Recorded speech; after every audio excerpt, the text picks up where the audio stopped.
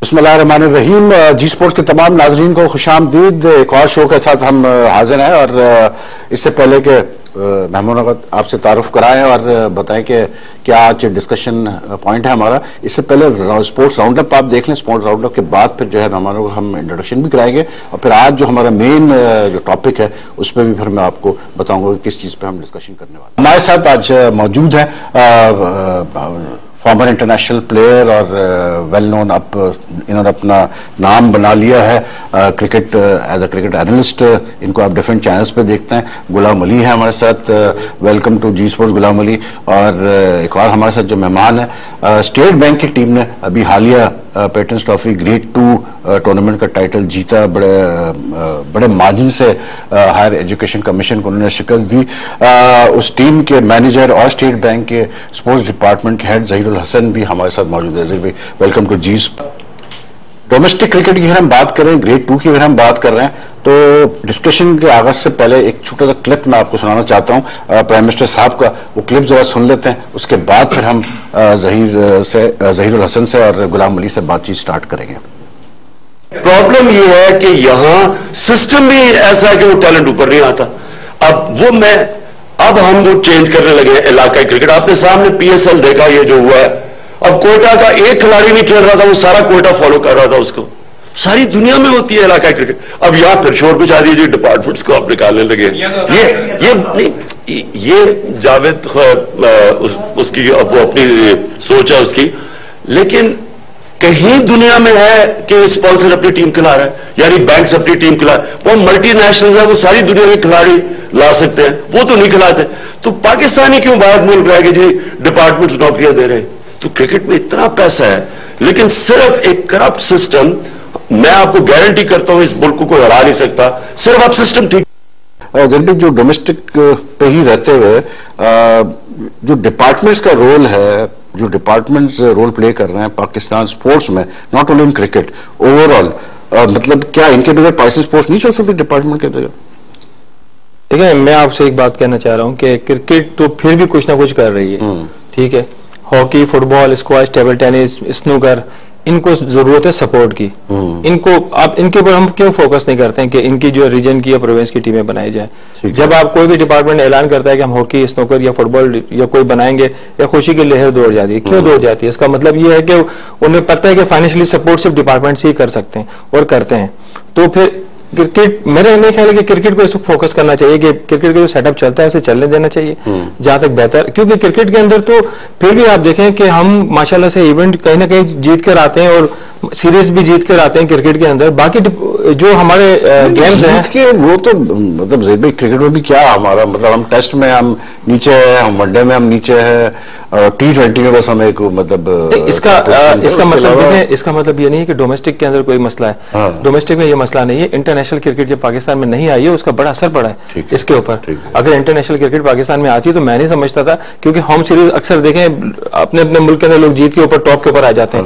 हम अपनी home series performer तो टीम में नहीं है सिवाय आबिद अली के। वो भी बिल्कुल बिल्कुल तो मेन परफॉर्मर ही नहीं है, तो वो तो खैर डोमेस्टिक है। लेकिन जो ग्रेड 2 की मैं बात कर रहा था आपसे कि ये जो ग्रेड 2 की क्रिकेट है, अब आप एज ए डिपार्टमेंट आप लोग इतना पैसा खर्च करते हैं और अब आप लोग ऐसी बात एक्सपेक्ट कर रहे होंगे कि ग्रेड 1 आप खेलें।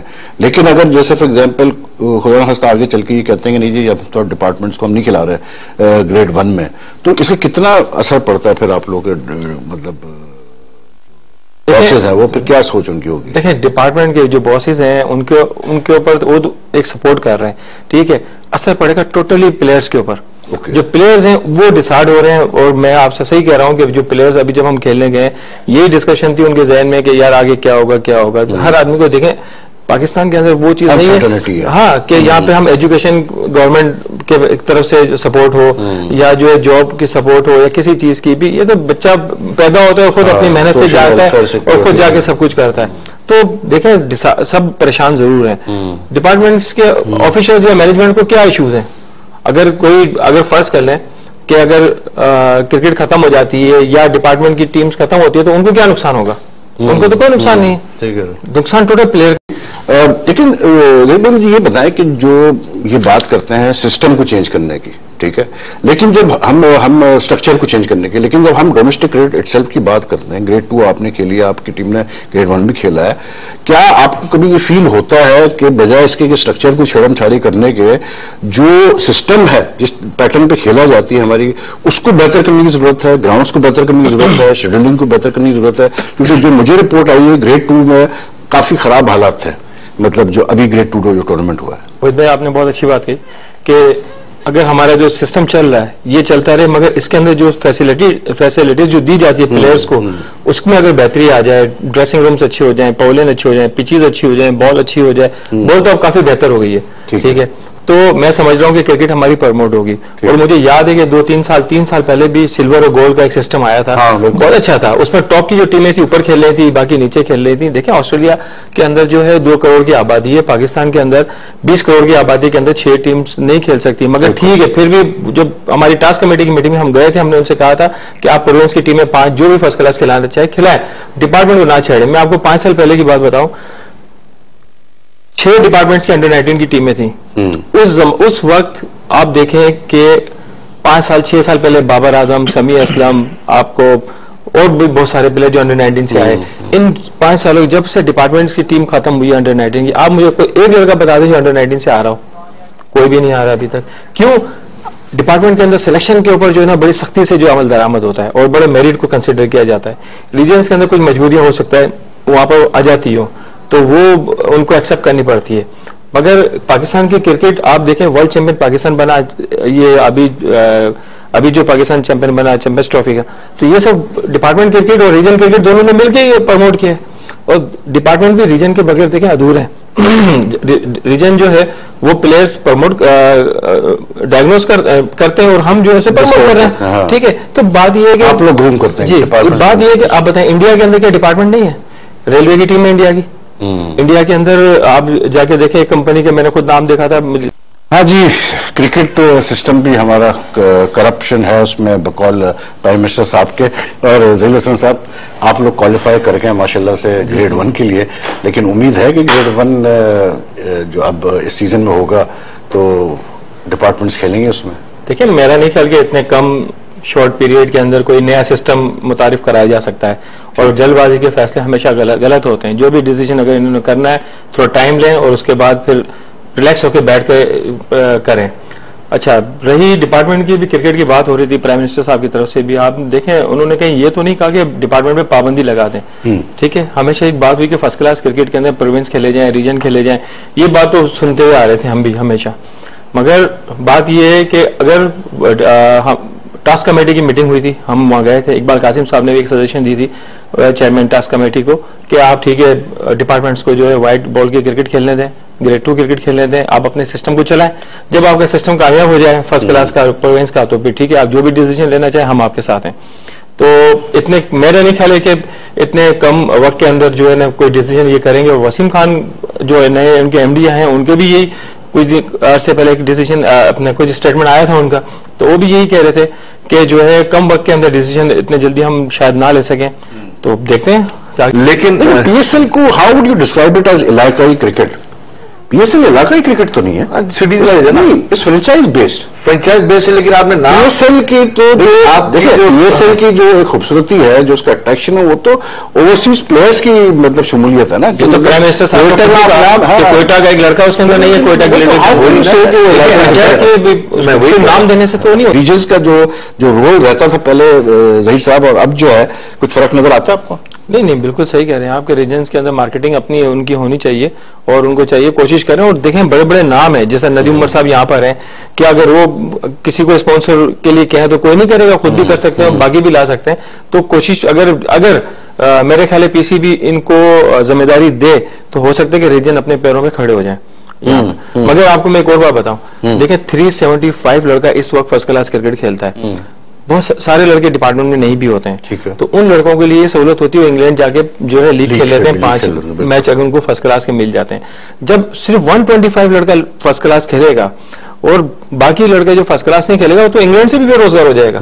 यहाँ से तो होगा ही होगा, और इंग्लैंड से इस तरह देखिए अभी मैं आपको पीआईए की बात बताऊं, ग्रेड 2 के मैचेस हो रहे हैं, 2 लाख रुपए का इंग्लैंड का टिकट रिटर्न, 1,80,000 से 2 लाख का लीग खेलने का। पीआईए अपने प्लेयर्स को 2 इंटरनेशनल टिकट और 2 डोमेस्टिक टिकट देते हैं, ये सही बात है, ठीक है, उनको है ना, डोमेस्टिक ज्यादा है, तो ये बड़ी सहूलत है ये। वहीद भाई मुझे पता है ना कि लड़के टिकट लेने के लिए बड़े परेशान होते थे कि यार 1.5 लाख 2 लाख, लेकिन साथ ये है कि देखिए मतलब ठीक है डिपार्टमेंट्स का रोल इंपॉर्टेंट है, लेकिन डिपार्टमेंट में भी कुछ डिपार्टमेंट सारा को नहीं। मुझे पता है कि अभी जैसे हबीब बैंक की जो टीम बंद हुई है उसमें उमर गुल जैसे सीनियर प्लेयर इतने सालों से जिसने नुमाइंदगी की, उससे आप पूछे तो सही कि उसको कितने मिल रहे थे पैसे, या उसको मतलब बंद होने के बाद क्या लेके जा रहा है। प्राइम मिनिस्टर की सोच को हम नहीं कह सकते, वो चाहते हैं कॉम्पिटिटिव क्रिकेट हो, अच्छी क्रिकेट हो, नहीं वो मैं कहना चाहता हूं डिपार्टमेंट्स हैं विदाउट एनी डिस्टिंग मैं कहूँ, जैसे आप लोग स्टेट बैंक है, पोर्ट कासिम है, नेशनल बैंक है, चंद एक डिपार्टमेंट्स हैं जो प्रॉपर सिक्योर फ्यूचर एक प्रोवाइड कर रहे हैं अपने लड़कों को, अच्छी सैलरीज दे रहे हैं, बेनिफिट दे रहे हैं, लेकिन नॉट एवरी डिपार्टमेंट। नहीं देखें सुई एसएसजीसी, एसएनजीपीएल, राशिद भाई ने तो टीम बनाते ही लड़कों को हिस्ट्री है कि 1500 रखते हो तुम लोग।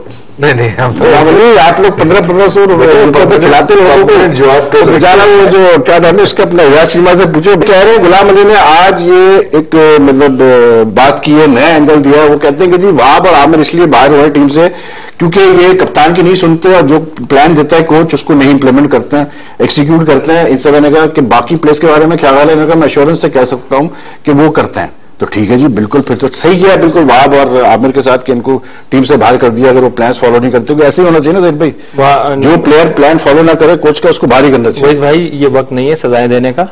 हम वर्ल्ड कप हर 4 साल के बाद आता है, हर साल या हर महीने नहीं आता। हमें अगर ऐसी कोई प्रॉब्लम थी या है भी तो मेरे ख्याल में बैठकर बात होनी चाहिए थी। वहाब रियाज, उमर अकमल और कामरान अकमल ये इस वक्त जो जिस फॉर्म के अंदर हैं, ये मैं समझता हूँ तीनों के तीनों टीम की जरूरत है हमारी। मिडिल ऑर्डर आपका देखें, आपका कॉलर में लेते हैं। आप कह रहे थे मतलब जो वहाब वगैरह क्या बात कर रहे थे कि इस पर जरूरत थी कि मैं कह रहा हूँ कि देखें ये वक्त नहीं है कि हम सजाएं देने जाएं। अगर ऐसी कोई प्रॉब्लम थी तो मेरे ख्याल में बैठ के बात हो सकती थी। देखिए वहाब रियाज एक एक्सपीरियंस बॉलर है, उमर अकमल एक्सपीरियंस बैट्समैन है, कामरान अकमल ने शो किया है कि वो इस वक्त भी फॉर्म के अंदर हैं। आप देखें, आप हमारी जो बैटिंग लाइन है, आप इसके अंदर ये बताएं कि मैच विनिंग प्लेयर कौन है इसके अंदर?